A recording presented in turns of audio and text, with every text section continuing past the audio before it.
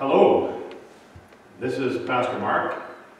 Yes, I'll say right off the top, it feels very weird, but hey, this is our current new reality for a time being, and leading worship in the midst of an empty sanctuary, but for all of you to be able to worship God as well together. So we come together virtually to worship Almighty God. The psalmist reminds us, "Shout for joy to the Lord, all the earth. Worship the Lord with gladness. Come before him with joyful songs. Know that the Lord is God. It is he who has made us. We are his. We are his people, the sheep of his pasture. So enter his gates with thanksgiving and his courts with praise. Give thanks to him and praise his name. For the Lord is good, and his love endures forever. His faithfulness continues throughout all generations."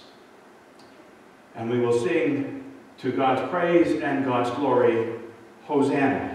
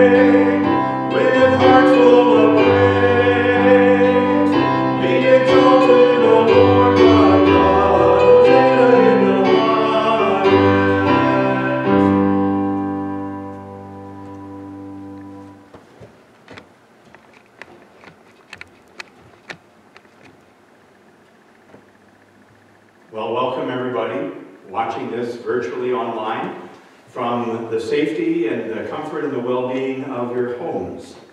I am very grateful for Angela and Sarah playing music from their homes and recording it and sending it in to me.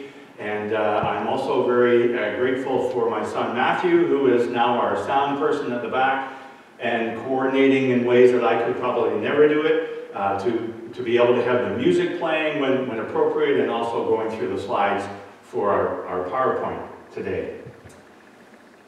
Announcements for you. This feels so strange, and yet that's okay. You all got a copy of these. The people from Kitchener East Church got a copy this morning of the bulletin, and the only thing in the bulletin is, besides the order of service and something on the back page about Palm Passion Sunday, is the list of people to please continue to keep in your prayers, especially as the majority of them are in nursing homes and retirement homes, and a few in hospital, and feeling the reality of isolation in ways that we could never have imagined even 3 months ago, 2 months ago. So please hold them all in your prayers. And also to remind you that please check out our church website, www.pccweb.ca/Kitchener East.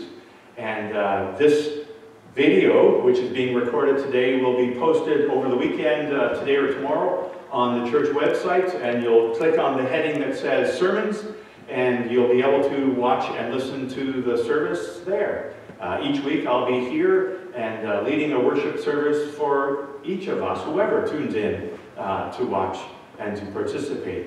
And yes, there are things for participating. We will have on the screen the lighting or the extinguishing of the Lenten candle, I'll read it here, but if you're watching it on the screen, you can also read the part that says for the many to read. Do we have any other announcements? No, there are no more other announcements. So then let's go to the Lenten liturgy.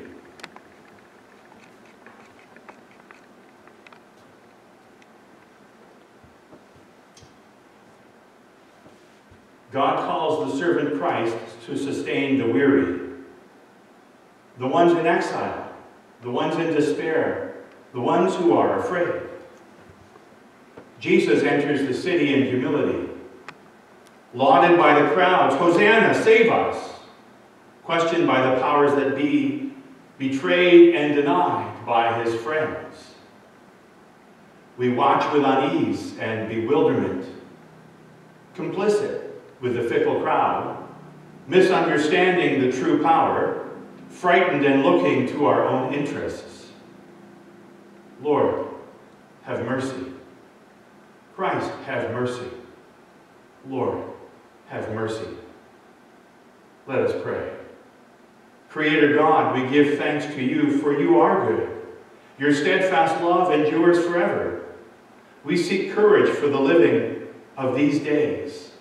Let the same mind be in us that was in Christ Jesus, so that we may give ourselves in love and humility to further your purpose of life for the world. So may all people come to know the height and depth of your redeeming love through Jesus Christ, our crucified and risen Lord. Amen. And we extinguish a candle each week in the season of Lent as a symbolic way of remembering and understanding that Jesus' life ended, was extinguished. He willingly gave it up on the cross on our behalf. And we sing to God's praise, Hosanna to the living Lord.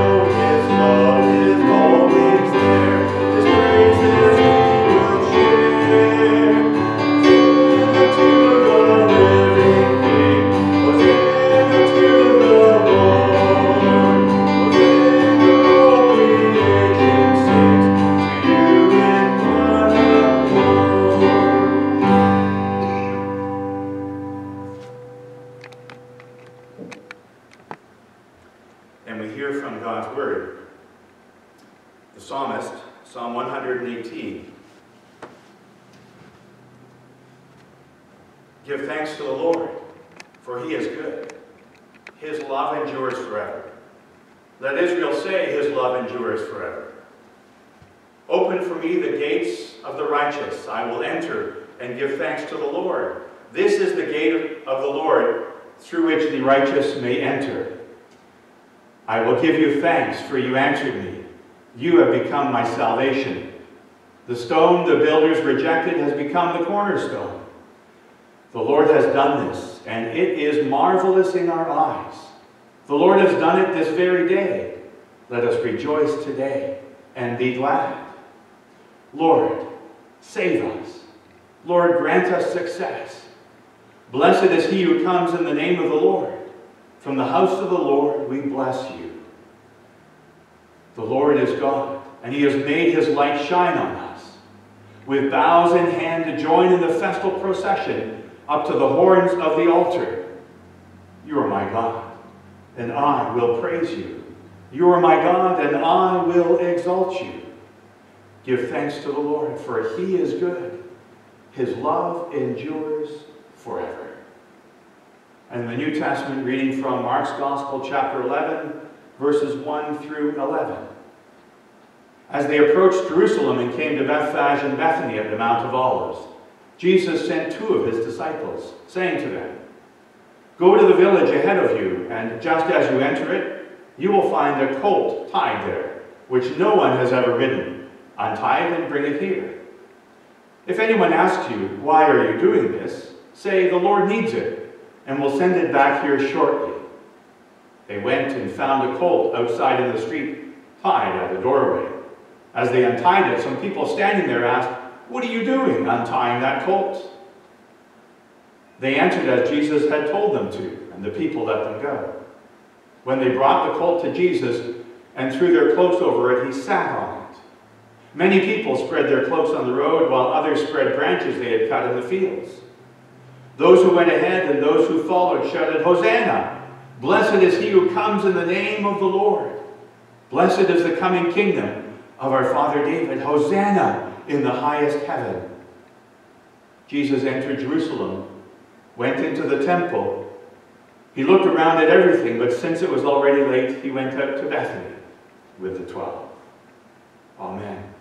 Thanks be to God for his word of life and hope and love and truth for our daily living. Let us pray. Gracious and loving God, these are different times, and yet together, online, we seek to worship you. For you are worthy of being worshipped all the time, wherever we are. So Lord, we pray that you would touch each person's heart who would gather together to worship you. In the comfort of their home and the safety of home, bless them, Lord, with your presence, your peace, and may you speak to each one of us your truth. Enable us by your Spirit to grow in your love, to grow in ways that would honor you, that we would be your hands and your feet. In Jesus' name we pray. Amen.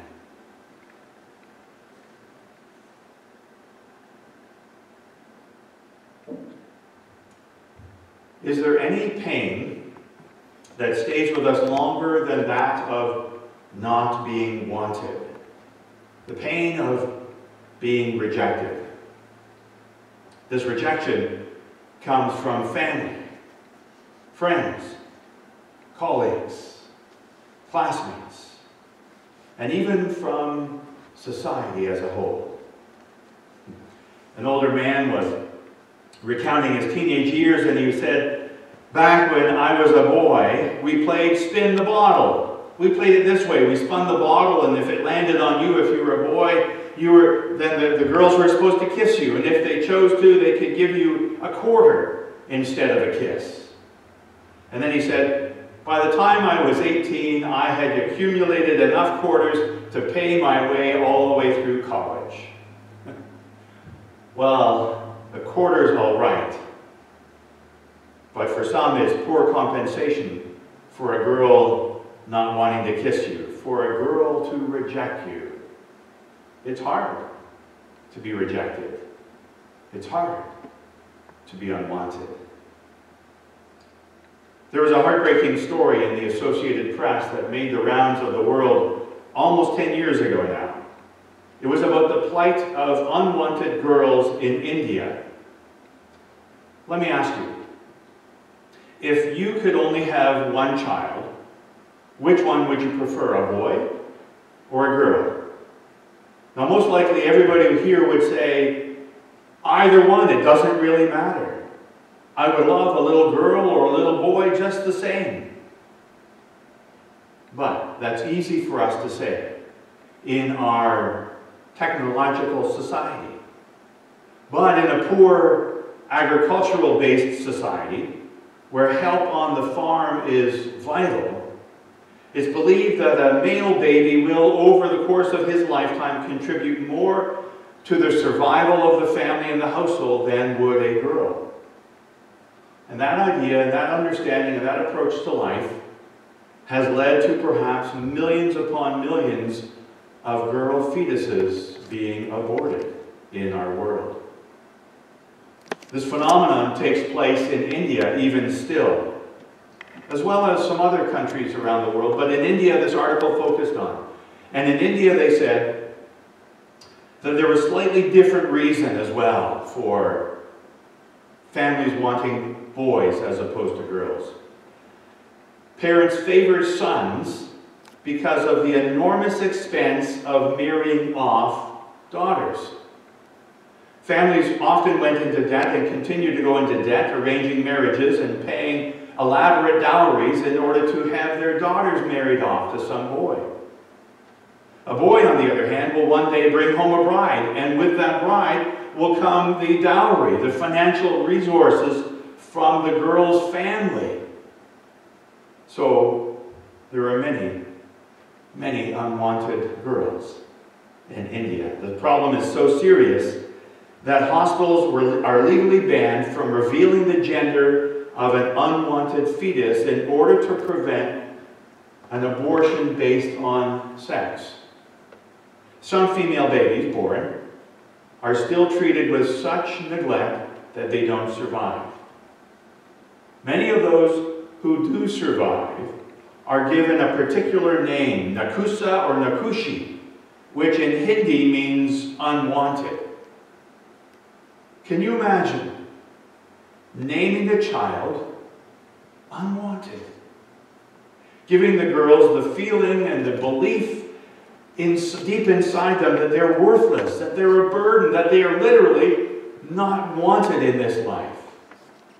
That's why there is one district in India that has started conducting ceremonies in which these girls are able to officially erase their names and replace that name with a name of their own choosing. Is there any emotion more devastating than feeling so unwanted, so rejected, especially by those who are supposed to love you? Well, Jesus knew exactly what that was like. His own people rejected him too. One who was closest to him, one of his closest friends, betrayed him. Another one of his friends denied him. And when he needed them the most, almost all of his friends turned their backs on him.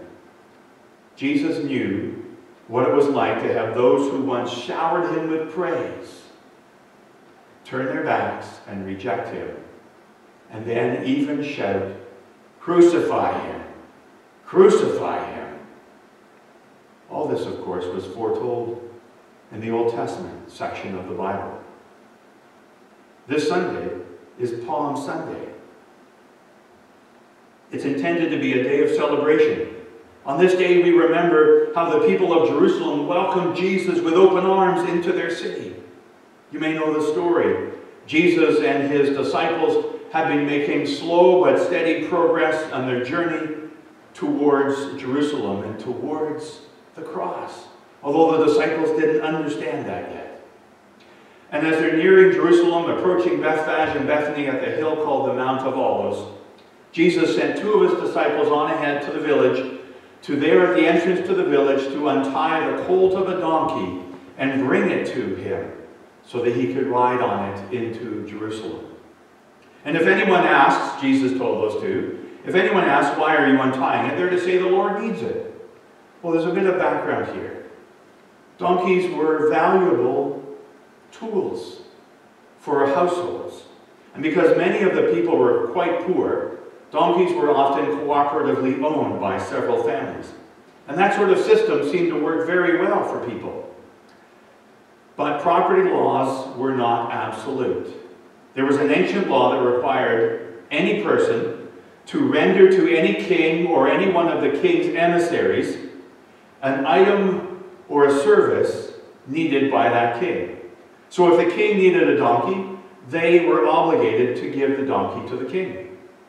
So in our story, Jesus tells his disciples to get the colt of a donkey, and if the owner asks what they're doing, simply to respond, "The Lord needs it." And they did. So the disciples brought the young donkey to Jesus, threw their cloaks on the colt's back and put Jesus on it. And notice what comes next. As he went along, people spread their cloaks on the ground before him. Again, based on an ancient custom. Spreading clothing on the pathway was a way of honoring royalty. In the Old Testament, in 2 Kings chapter 9, we can read that when the people became aware that Jehu had been anointed king of Israel, they hurried and took their cloaks and spread them on the ground in front of the king on the bare steps. They blew the trumpet and shouted, "Jehu is king." In like manner, Luke tells us that they not only spread their cloaks down before Jesus, but people also came out, the gospel writers say, to meet Jesus with palm branches, which is something that we customarily do in our Palm Sunday celebration. When the procession came near the place where the road goes down the Mount of Olives, the whole crowd of disciples, the followers, began joyfully to praise God in loud voices for everything they had seen, and now they're believing and feeling that Jesus, this new king, is coming to set them free from Roman slavery and oppression. They shouted, "Blessed is the King who comes in the name of the Lord. Peace in heaven and glory in the highest." But of course, all this fuss over Jesus didn't sit well with the Pharisees in the crowd. And in another gospel writer, they say to Jesus, "Teacher, rebuke your disciples." And Jesus replied, "I tell you, if they keep quiet, even these stones will shout out." You see, Jesus was receiving the welcome that he richly deserved. He had taught the kingdom of God faithfully. He had healed multitudes of people who were sick. He had performed miracle after miracle to help and benefit the community of God's people. He had set an example of living life at its very best. And now he's being welcomed into Jerusalem as king. That could have been how the story ended. But of course it was not to be that way.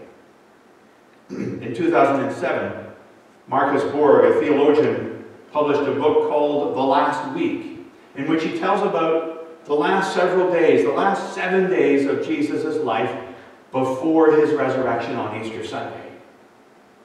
He tells about a parade that was occurring on the opposite side of Jerusalem, even as Jesus was entering into Jerusalem proper.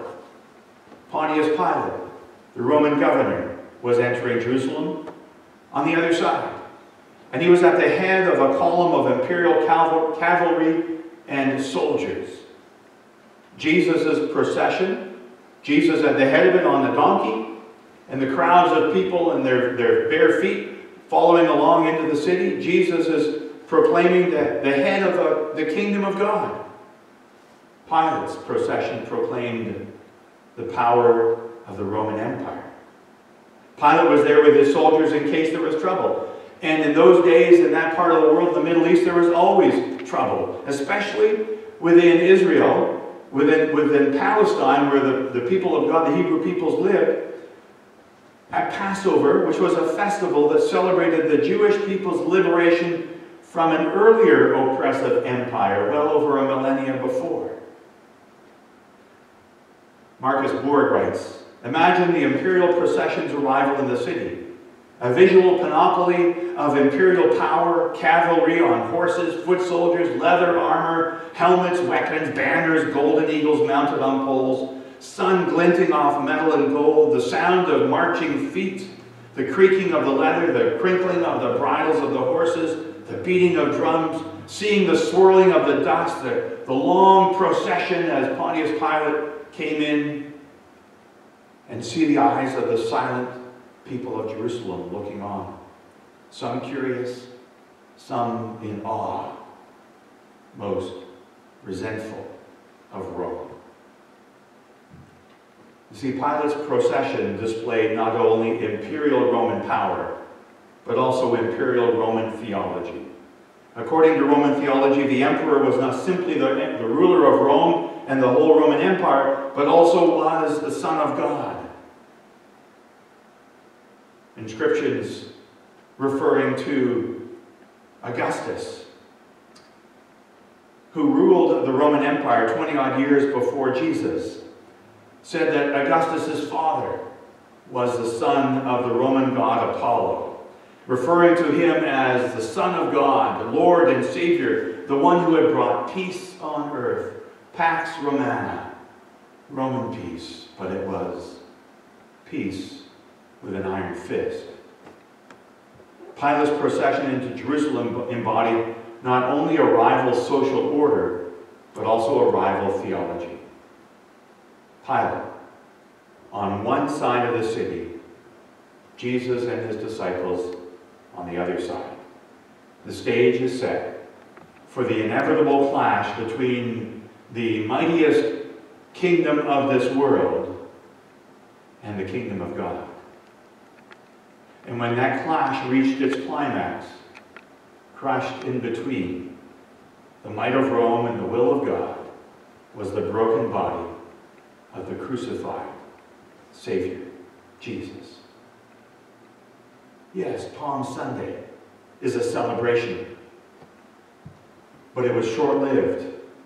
Very soon the innocent Jesus was being tried before the same Roman governor, Pontius Pilate, and he was being turned over to the people to be crucified, unwanted, rejected by his own people. But as we well know, that's not the end of the story. Next Sunday, next weekend, we'll be celebrating Easter, the resurrection of Jesus Christ from the dead. The stone rolled away, the tomb empty, the risen Christ making hundreds of appearances to all sorts of people. But we'll talk more about that next week. For now, content with the words of the psalmist. The stone the builders rejected has become the cornerstone. The Lord has done this, and it is marvelous in our eyes. The Lord has done it this very day, so let us rejoice and be glad.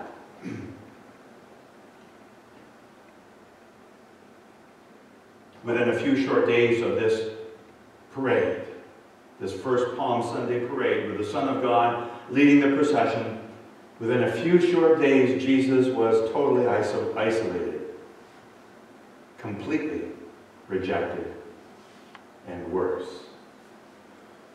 As we would normally recognize and celebrate in this upcoming Holy Week, the night before his crucifixion, on Maundy Thursday night, Jesus gathers with his disciples in the upper room and shares the last Passover that he breathed new meaning into, and it became what we call Holy Communion.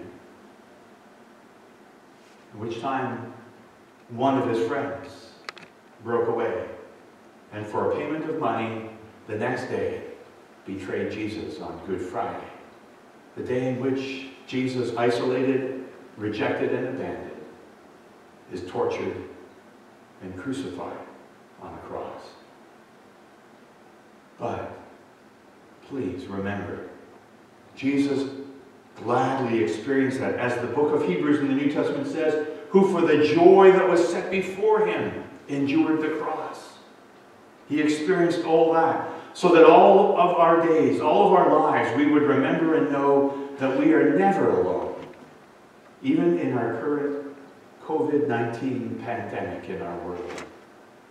We are called the body of Christ, part of the family of God. And as such, remember, give reminders to our brothers and sisters in Christ. Remind each other that we are forever beloved children of God, with the very presence of God's Holy Spirit within each one of us. Remind one another by the old-fashioned means of phone calls, cards, letters, social media, and of course, please keep everyone, each one, in your prayers. And we shall rejoice and be glad all our lives until that day comes when we witness the heavenly choirs gathered around the throne of God, taking up that song sung by that first fickle crowd on that first Palm Sunday. Hosanna! Hosanna! Blessed is he who comes in the name of the Lord. Except this time, there will be no rejection. There will be no not being wanted. You see, the stone the builders rejected, Jesus, has become the cornerstone. The Lord has done it, and it is marvelous in our eyes. Blessed is the King who comes in the name of the Lord. Peace in heaven, glory in the highest. Praise be to the Lord, who is with us now and always. Amen.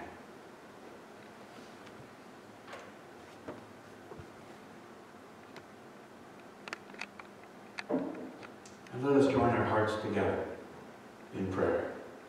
Wherever we are, we can pray together as we talk with God. Let us pray.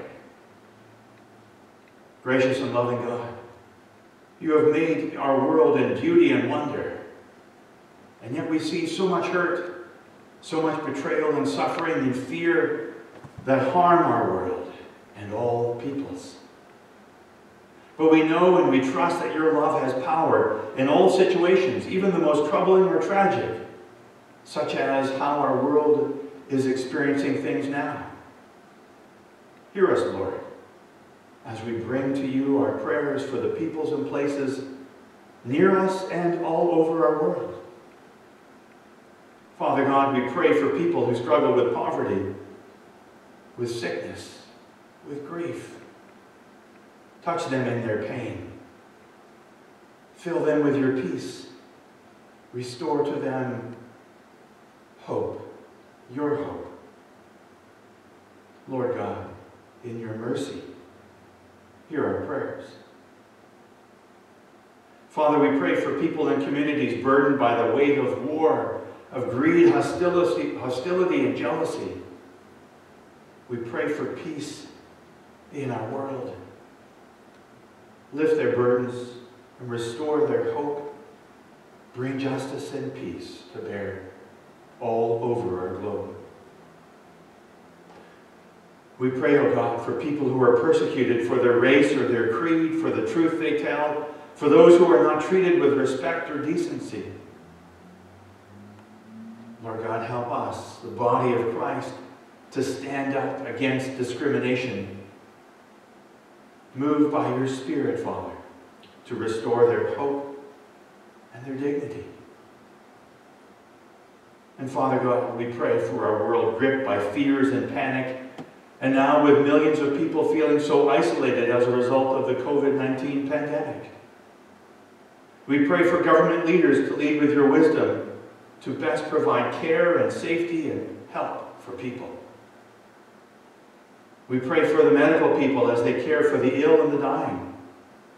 May your compassion and protection, strength and peace be with each of the nurses, doctors, techs, custodians, PSWs, clerks, and admin people in hospitals and nursing homes. We pray too, Father, for the paramedics and firemen and police as they respond to emergencies.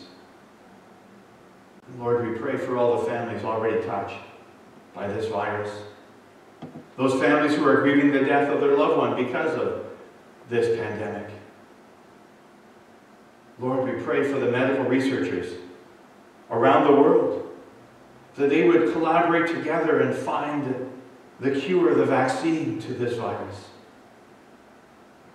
We pray for educators and the millions of children as they adjust to online education and learning at home. With the requirements to stay home, we pray for peace and patience in each one's home. We pray, Father, for the multitude of peoples no longer able to work or working with reduced hours because of this virus. And Lord, we thank you for how our Canadian government is stepping up to provide support for the peoples of Canada. We pray for the staff in stores and businesses that have been deemed essential services that interact all day long with people. We pray for the health and safety of truck drivers delivering goods all around, Lord.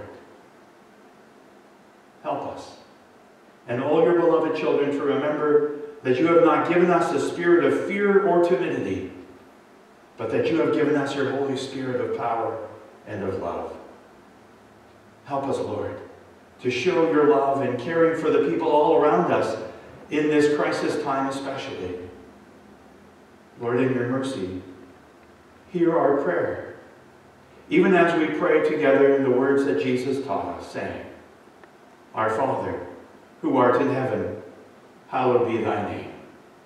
Thy kingdom come, thy will be done on earth as it is in heaven. Give us this day our daily bread, and forgive us our trespasses, as we forgive those who trespass against us. Lead us not into temptation, but deliver us from evil. For thine is the kingdom, and the power, and the glory, forever and ever. Amen.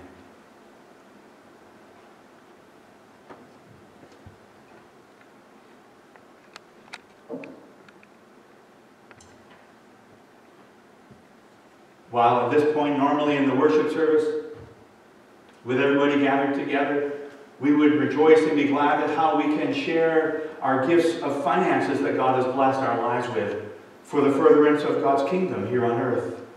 But obviously we're not doing that. Instead, the stewardship and finance team has sent out a week ago information for each of the people of Kitchener East Church as to different ways for continuing to support the ministry of Christ Church here. One is through Canada Post, mailing your offering envelope to the church. They arrive and they will be deposited into the bank. Another way is through PAR, Pre-Authorized Remittance Program. And I've sent information about that as well. And we can, if you're interested in that, you can contact the church or email myself, either my own email address or the church, or Elsie Mason, who is our envelope secretary. And another way that works, we've set up, and the stewardship team has set up and is working, is by e-transfer. All new stuff to me in many ways, but e-transfer is set up and is working if you'd like to. So as we continue to worship God, remembering that He has blessed our lives in enormous ways and gifted us to give back, we give back out of love and appreciation to God with all that we can and all that we are.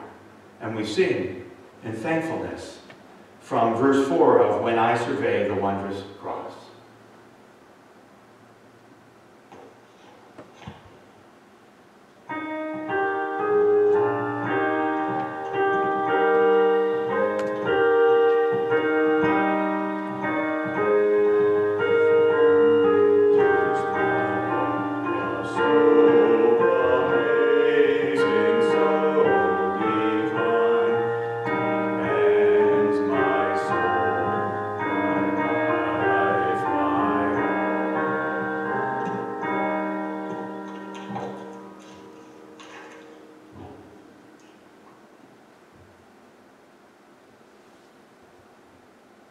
And now, while we are not able to pass the peace in person, we can indeed pass the peace in the Spirit of Christ. May the peace of our Lord Jesus be with each of you this day and always. Amen. And we sing, Change My Heart, O God.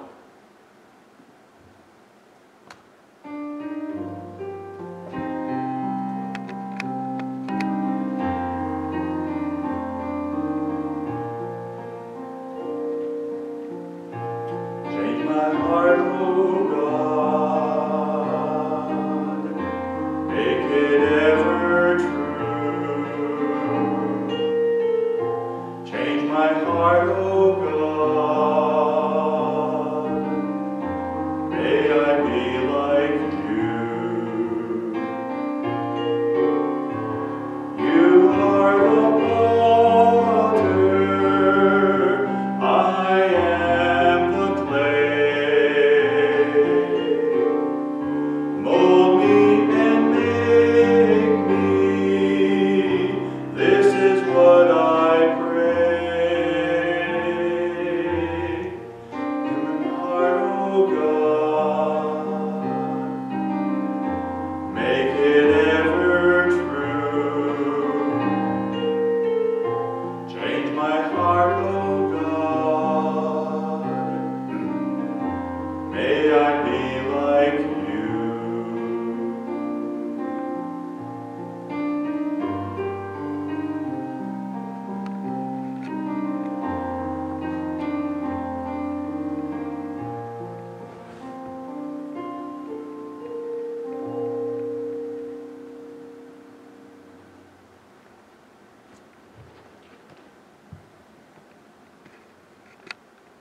Stop recording.